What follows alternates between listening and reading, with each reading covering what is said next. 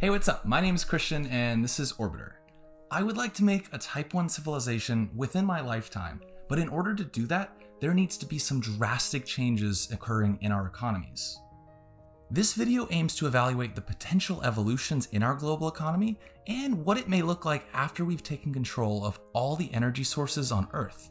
So stick around to the end to find out what all this might mean for you. And while you're at it, subscribe to the channel to support my goal of upgrading civilization.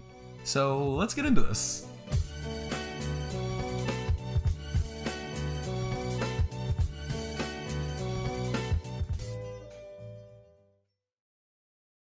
Sabotage.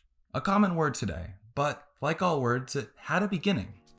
Some historians speculate that it originates in France during the First Industrial Revolution, where factory workers wearing wooden shoes, called sabots, destroyed the new machines that were designed to automate their jobs. Ironically, they accomplished this by clogging the machines with clogs. Now, was it wrong for them to desire a utopia where they could maintain their jobs and provide for their families, even though the machines did a better job? Maybe. But one thing's for sure, this was rational. Little did they know that this wasn't the automation that was going to reduce employment on a macro scale. In fact, the automations from that era ended up making even more jobs in the end. Since then, several industrial revolutions have occurred, and right now we're in the early stages of the fourth. This era of innovation is likely to be exponentially more impactful and rapid in the way it changes the industries we grew up with, and for the first time, no hype intended, the machines are definitely coming for our jobs now. So why do I feel so confident about this anyway? I mean, people have been talking about this kind of automation for centuries. But I do have good reason to suspect that this time is different. It all goes back to the main drivers behind the fourth industrial revolution, which are robotics, artificial intelligence, and access to an abundance of renewable energy. So let's break it down. AI is a software that can improve itself over time, while robotics deals with machines helping people to accomplish goals in the physical world. And renewable energy is a sustainable, cheap energy source that can be acquired almost anywhere. At this very moment, all of these drivers are coming together to solve some of the hardest problems in the world and automating systems that we never thought could have been possible. The degree of optimization speculated this decade and those that follow is huge, to the point where jobs we know of today may cease to exist. The potential outcomes for this technological revolution are laid out in a recent McKinsey report, mentioning how 40% of the labor force in the US will see a shrink or cut in employment by 2030. And that's just the beginning. These are some of the industries at risk, so myself and many other people may need to reevaluate our slot in the economy. It makes sense that governments and companies will continue to push the limits of what can be automated. After all, when machines are capable of working 24/7, improve over time, and are cheap to power, why wouldn't you? Well, an obvious reason is the worker, right? So what happens to them? I'll be touching on that near the end, so stick around. But generally speaking, it seems we're trending toward a model of increased automation. And by the time we become a Type 1 civilization, I'd speculate that only a small number of highly specialized and passionate people will be working the jobs we're familiar with today. In the near future, I could easily imagine many businesses like restaurants, airports, or even factories operating with only a small number of troubleshooters who help with updating the machines and performing maintenance. As we approach an automated world, we can only hope that governments or smart contracts have established an efficient and fair way to allocate the increased creation of wealth.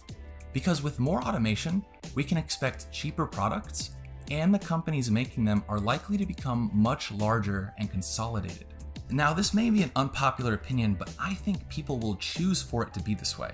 And I base that view off my own experience and hard data. For instance, the majority of internet users use Google. You're probably watching me on a video site owned by Google. Even though there are countless other options like my favorite search engine, Ecosia, that's my choice since they plant trees with every search. But back to my point, people don't typically care because Google is the best. This seems to occur because of a common trait in humanity, where we instinctually avoid the second best option if we can. But what makes companies like Google the best? Various tech companies are well positioned to continue consolidating market share because they have access to enormous amounts of data on individuals, habits, and preferences. Countries and companies that have large data sets like that at this early point in the fourth industrial revolution have a huge advantage over others that don't. There's a lot of reasons for why, but let's just say that large data sets provide more context and allows for the AI softwares to improve faster sometimes. What truly makes me believe bigger companies will keep getting bigger is because some of the largest AI innovators also have their hands in the robotics industry. And if you consider that renewable energy will decrease the electrical cost of manufacturing and powering robots, it strikes me as the perfect game of Monopoly. So the future is a monopolized corporate dystopia? Maybe. But I would like to think that what lies ahead will trigger a massive shift in the way we structure our corporations. Let's try to zoom out from our political ideologies just for a moment and think about this issue with the context that the transition to becoming more autonomous is going to create a lot of fear and financial insecurity for some. Jobs people thought would be around forever are beginning to fade, and the identity they intertwined with their career is shattering. If precautions aren't taken to react to a growing number of unemployed people, or worse, a sudden innovation that automates jobs quicker, we could see a large number of impulsive people throwing their shoes in the machines yet again.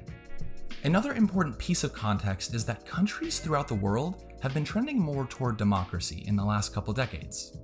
But ironically, a third of most people's day is spent working for an authoritarian corporation. Personally, I think that's pretty unfair at times, but I'd be lying if I didn't agree that hierarchies in a company can be efficient, and the people that created them deserve a leading say in what happens. The real question is, how do we get anywhere with this? When some people argue that the free market will self-correct and constantly create new jobs, while others advocate for government controlling the means of production. Well, that difference in mentality is one of the most complex hurdles we have ahead of us if we plan to become a Type 1 civilization. It's important to remember that things like capitalism, socialism, and communism were all systems theorized for a different era in response to different issues. And it's possible the how could be a series of stages that utilizes ideas from each ideology. I envision the fourth industrial revolution have 3 distinct phases of economic shift over the next 100 years, which is also the time we are expected to become a Type 1 civilization. Despite the years of warnings that are likely to occur, I think it's more likely that countries are going to ignore the problem of automation at first. That is until the professional white-collar class become outsourced themselves, like the radiologists, accountants, and entry-level programmers. They, along with millions of other quote-unquote low-skilled workers and elderly, will be disadvantaged at this time. Eventually, the increased inequalities and consolidation will be impossible to ignore. And governments will begin trying to redistribute the money through value-added taxes or requiring some kind of automation layoff pension. At this point, prices of commodities and transportation should be significantly lower due to cheap renewable energy and the savings from autonomy, thus increasing the purchasing power of individuals. Most people will still work a job that resembles today's market, but will have more freedom to decide where and when they work, since a universal basic income funded by taxes on automation will be insured to most people. The increase in free time and cash flow is bound to satisfy Maslow's hierarchy of needs too, which will amplify people's desire to seek more control over their lives. That desire is likely to take shape within corporations, leading to the creation of more decentralized companies on a blockchain or increased democratic influence into large company decisions. By the turn of the century, I'd speculate we'll only have about 25% actively involved in the workforce as essential workers. While all access to basic needs will be guaranteed for most people, and automation dividends or UBI will be scaled up as more autonomous wealth is created. Following that, people's identity may no longer correspond with the career they're in, but more so with the passions they choose.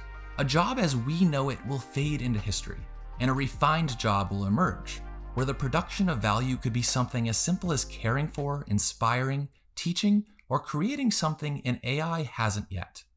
So if that timeline doesn't sit well with you, I can't blame you. Talk about speculations gone mad. But there is something I know I am right about. The majority of all jobs that exist right now, whether in the physical world or the database of a secretary's computer, have something in common. Most jobs are basically just moving something from point A to point B, whether it's in the final product or a byte of data. My inspiration for this topic comes from the idea that humanity is meant for something more. And I think we should do what we do best, which is being inefficient and emotionally driven. It's a wild time we live in, huh? Although every generation says that about the era they live in, what makes this century different from others is that we're trending toward a world that improves without human involvement. Having complete control over Earth's energy in combination with self-improving software and robots that can build themselves is going to create an unrecognizable economy. Some people will be fearful, while others accept this new world with no questions asked. Wherever you lie on the spectrum, though, keep in mind that change is inevitable, and every economic system so far in history has vanished. So why wouldn't our current one? I really hope you enjoyed my take on the matter, and yes, there were a lot of things I couldn't get to in this one, but let me know down in the comments section what you think the future economy is going to look like. And subscribe for more content on Type 1 civilizations and sustainability. It really helps out a small channel like mine. But anyways, keep orbiting, and I'll see you in the next one.